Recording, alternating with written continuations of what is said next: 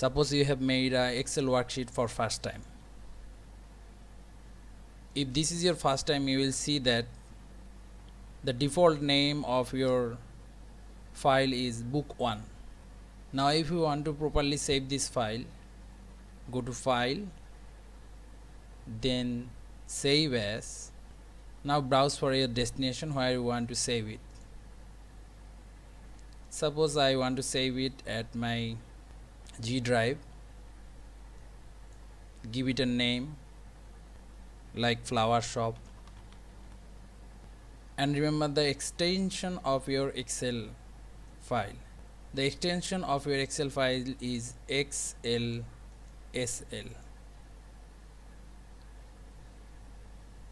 Now click on save. Now your file is saved.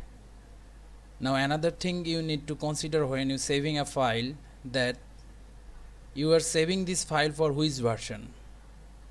I am running on 2016, but suppose someone who will open your file is on 2003. So when you saving the file, go to save as, browse, and you will see those things that like Excel 97 to 2003.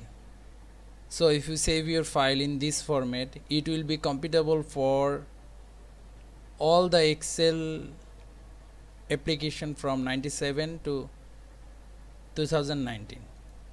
But its extension is changed. As you can see that its extension is .xls.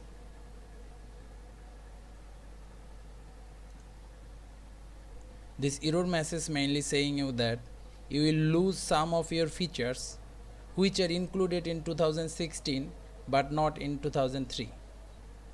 Now the next thing is how to properly close your Excel sheet. Go to file and press on close. To save change. Okay. Now see that there is no name. That means that all the documents we have opened are closed now. Some people just come here and close the Excel sheet. That's not the proper way. Next step is how to open your Excel sheet. Come to file. In this interface you see recent. If you come to this recent button, it will show all the recent files you opened. If you click them, it will open that file. Now suppose you don't want to open these files from here.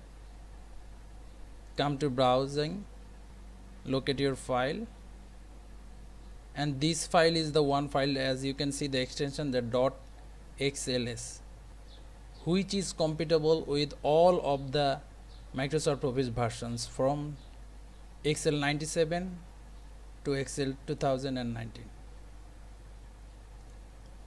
Open it. After opening a file, if you done something, you can just click on quick access toolbar or Ctrl+S to save it. From next episode we will start our main component, from entering data, manipulating, customizing, calculation.